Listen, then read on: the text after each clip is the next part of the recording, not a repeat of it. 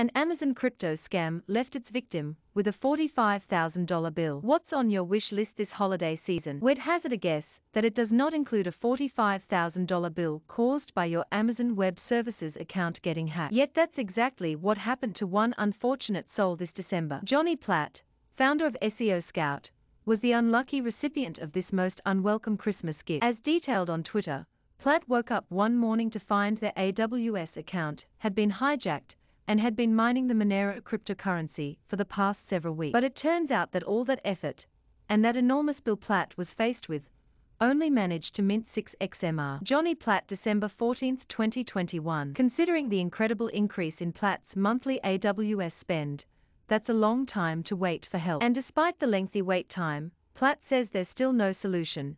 AWS is monitoring his account for 24 hours, after which the case will be sent to the billing department for review, which he believes can take several days.